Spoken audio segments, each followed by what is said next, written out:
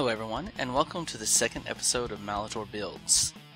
Today we're going to talk about using the Single Voxel Line Tool, how you can use it in various ways, the limitations of it, and how to get around those limitations. I've been able to do some pretty neat tricks with it. I'm creating some voxels over here that I will use later when doing microvoxels. So as I'm showing here, I'll show in a couple different ways that whenever you use the Single Voxel Line Tool on some angles, it doesn't actually produce a 45-degree angle. So you have to play with it a little bit and find the angle that it actually works on.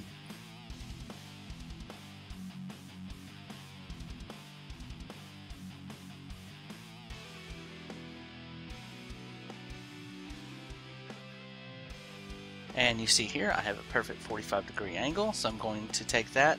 Since there is such a difficulty creating angles with this tool, I'm just copying this and pasting it, flipping it on the X and Y axes, and putting it on the other side so that way we don't have to mess with it. And then I'll go back and add the 45-degree angle to this side once again.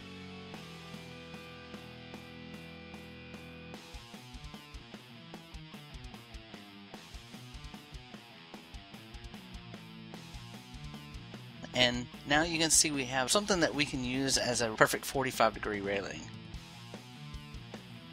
And once you have this created, there's several things that you can do. You can just take the 45-degree slope and copy it directly from the railing, and then we're going to paste it back in over here.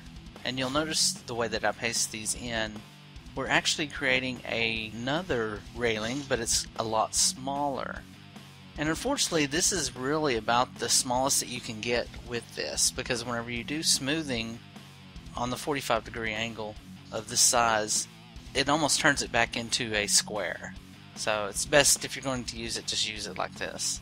You notice I copied a few of the voxels here, and I'm just going to paste them back in. I'm going to create a decent size rail.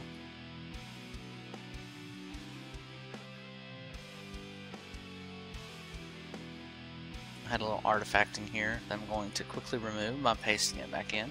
Alright, now if I was going to create a banister for stairway, I would do this method, copy it in, and I'm going to use the microvoxels that I set out earlier to create the actual post for the railing.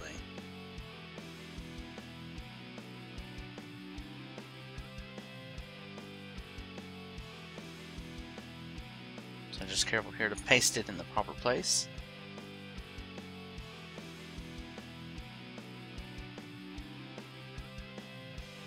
Alright, at this point I'm going to grab the 45-degree angle voxel again and just paste it back in a couple places to smooth out the rail and make it a little bit more uniform. And voila! It's a perfect 45-degree railing, fairly skinny, so it'll look nice on your stairways. I hope this was helpful to you, and thank you very much for visiting. Like, subscribe, and favorite if you enjoyed this video or any of my others. Thank you.